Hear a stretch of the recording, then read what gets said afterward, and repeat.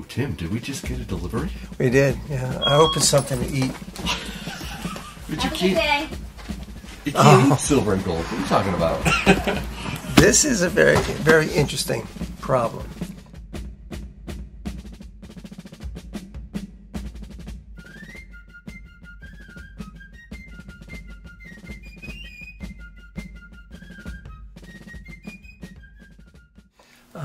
This guy ordered, very good customer, 20 $20 gold pieces. And so I got those from another dealer. Mm-hmm. And he said, hey, one of these doesn't pass the verifier. The Sigma? Yeah. And so I said, that's really crazy. Why don't you send it back? So he sent it back. And he said, you know, am I doing something wrong? I said, no, absolutely not. So I went back to the guy and I said, one of these is not testing out. He goes, oh, I had one. It's about the same vintage. He said I had one that didn't test out.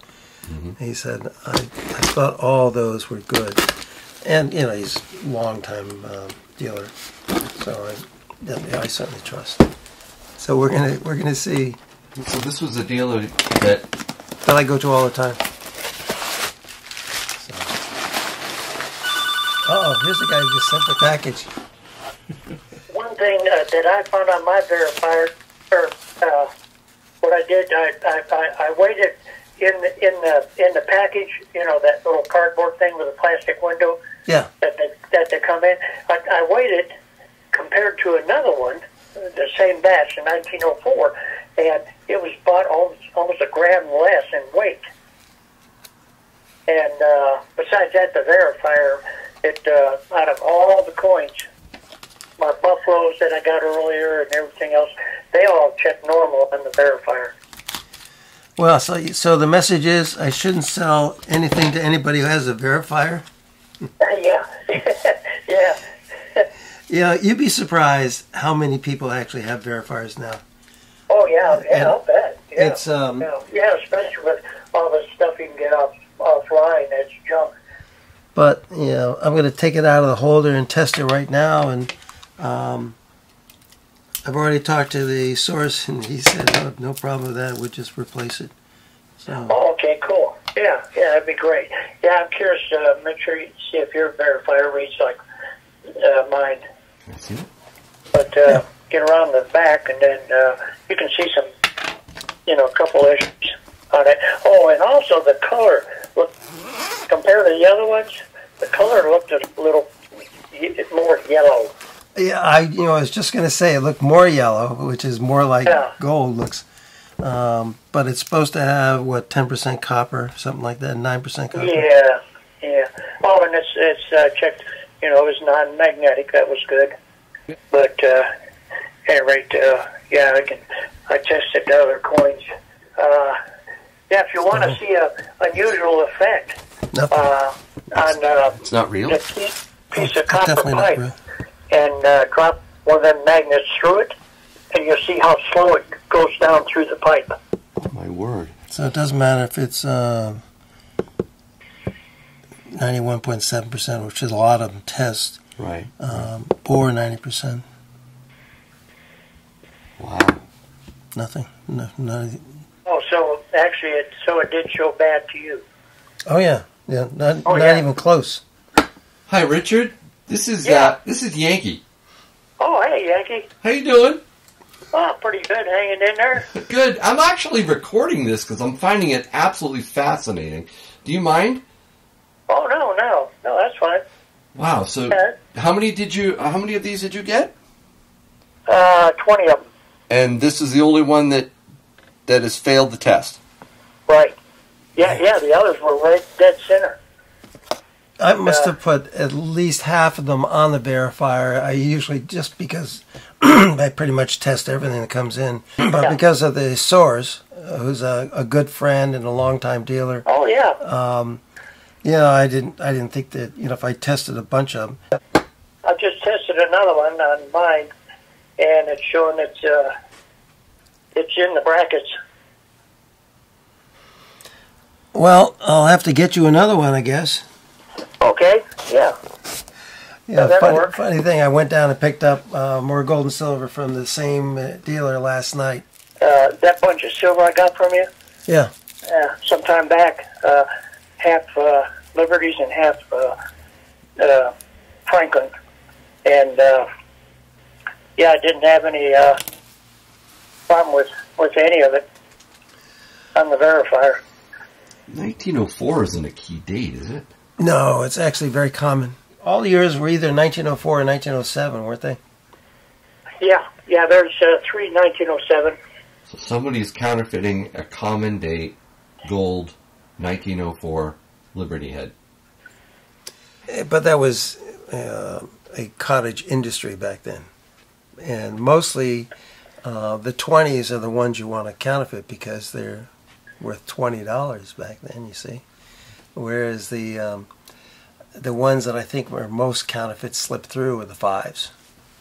Because there's just so many of 5s in circulation. Yeah. All right, well, I would definitely take care of that. Yeah. Oh, one thing I noticed on that on the verifier, when I checked some, especially the Franklins, I got some that a couple of them wouldn't read, but when I just put the verifier on sterling or some other silver setting, it checked up. It checked good. No, I don't know why that would be, but okay, the Franklin I have here tests 90% pre-1900 and 90% pre-1945. So, and the cursor is in exactly the same place. The ones that we find that are somewhat erratic are the barber coins. And I don't know if they cheated on the alloy with the barber coins or just mixed the metals. Well, they'll be outside the bracket? No, they'd be in the brackets, but all over the place. Coins that the U.S. Mint has made in China don't test out right either. Yeah. I'm just joking. I know you are. I'm having some concerns about the U.S. Mint and what they're getting out the door. Where I worked as an electrician, we get little baling wire that you tie up, wire up stuff to hold in place or whatever temporarily. That baling wire, even that was made in China. Was it really? And everything's coming from China. Well, you load up all the old cars on the East Coast, you ship them and go through the Panama Canal, they ship them over to China, and they come back as baling wire. How do you make a profit doing that? Yeah. I'll tell you, been a lot of changes, and it's all been going downhill. I agree with you there, Richard. Yep, we're on the way of taking all that business and employment away from China, and now it's gone back more than ever. Yeah. So, Richard, do you test all your silver and gold? Yes. Even the stuff you get from Tim? Yeah. No, especially when he gets... No, don't say that, Tim. Tim, what's the lesson here for everyone? Everyone get a Sigma Metalytics verifier? Or a cheaper pocket pinger if you can't afford one of these things. They're not cheap. Yeah, but they are really good. Yeah, did you test this one as well on that? Well, no, because it was in the package. Oh, I see. That's one thing I didn't do, because I don't want to open the packages. Well, Tim, I might actually try this out for you. I want to test this on mine as well as the Sigma. I know that is superior, but I do want to see how this will ping. All right, let's check this out with the pocket pinger. Here's the potential fake one, and I will I think the sound might be sufficient on this test here. Listen to the fake one.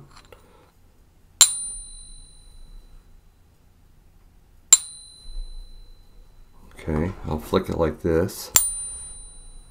All right. That's the... Now this is a real one. One of mine. There we go.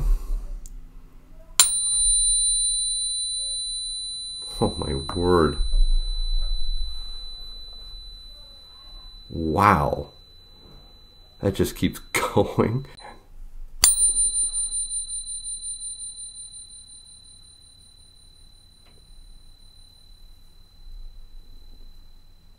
What a difference. I would recommend that you consider getting one like Tim. I'm going to make sure I get this one right. This is the same date. So this is the fake one and this is the real one. But a pocket pinger is definitely an inexpensive way of testing out your gold and silver. I think you should check out the pocket pinger link in the description of this video and get yourself one. They're not expensive.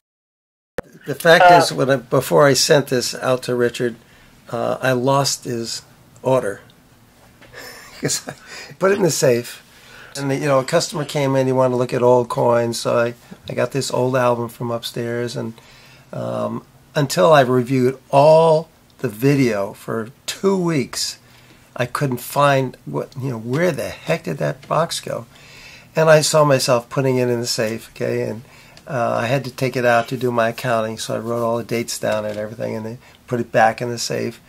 And the only thing I put in the safe in the same way was this album that I had gotten this customer to look at. So I literally had to use my phone. I put the bright light on, and I'm looking in there, and there was nothing.